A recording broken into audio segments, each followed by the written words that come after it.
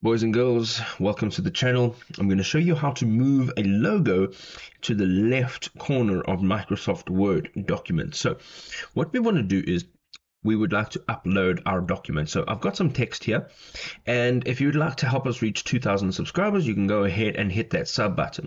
So what you want to do is tap on Insert, go to Pictures, and look for the logo. Now, you would likely have the logo on your device, and here it is here. So once you double click that, it'll appear on your document, and now we can start formatting it. Now, if you click down and try and move it around, you see that it doesn't really want to move to where you kind of want it to move, okay?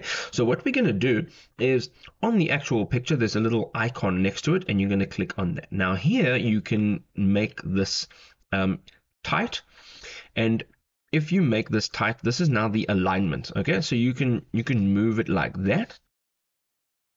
You can also make it behind the text or in front of your text. So this means that the text won't move out of the way.